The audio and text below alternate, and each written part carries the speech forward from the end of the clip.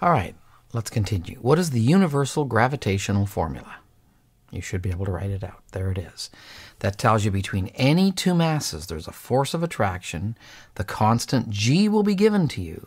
But I would suspect that the way they would do problems would be like this.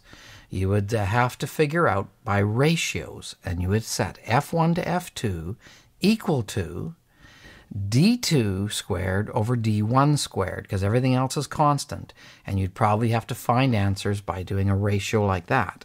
And the same thing would happen with the Coulomb's law. What is the satellite formula?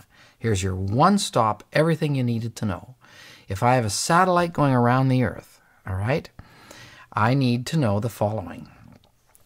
It's in circular motion, so I can write mv squared over r. M is the mass of the satellite, v is the orbital speed, r is the distance between centers. I set that equal to m 4 pi squared r over t squared. Again, mass of the satellite, and this is now in terms of r, and that's found by substituting the orbital speed for a v, 2 pi r over t. Next, you set it equal to the universal gravitational formula, and r is the distance between centers, and you can also set it equal to mg at that point. But m would be the mass of the satellite, g would be the value of g at that point above the Earth. It's not 9.8. Memorize it, and you'll have to do every satellite formula. Next, what is the gravitational potential energy? Now let me review this one time.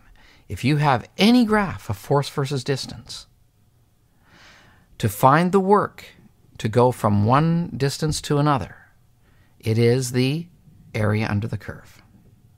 All right? Now, that's always force versus distance. Now, what does the graph look like of force versus distance when a mass is moved from the surface of the Earth to infinity? Well, if I lift a mass up to infinity, just keep that sucker going, that's the formula. That tells me the force varying with distance. So if I plot F versus R, this is the graph that I get. Now, if I want to go from the radius of the Earth out to infinity, how much work does that take? And the answer is, it will be the area of, under that graph, from the radius of the Earth, and let's pretend it starts right at the first little point there. And so I'll take that area under that graph, there it is, out to infinity, and I have the potential energy, the work done to take it away to infinity. And there's the answer. You memorize it, go over it till you know it well.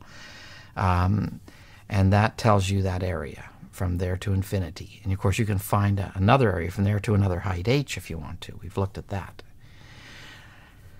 Now, here's the one thing that's a little bit of a complication. They choose infinity to be the zero reference line. So if I raise something from the surface of the Earth to infinity, that's how much energy it takes right there. That's how much work it takes to go up to that infinity, that zero reference line. Therefore, at infinity, we have, if you will, like this energy well, and I'm going from the surface of the Earth, getting out of this well, and at the top of the well is zero. Therefore, the gravitational potential energy at the surface of the Earth is negative g m over re. And at any other height, it would be g m over re plus h, and it's the negative. You're removing it from the energy well.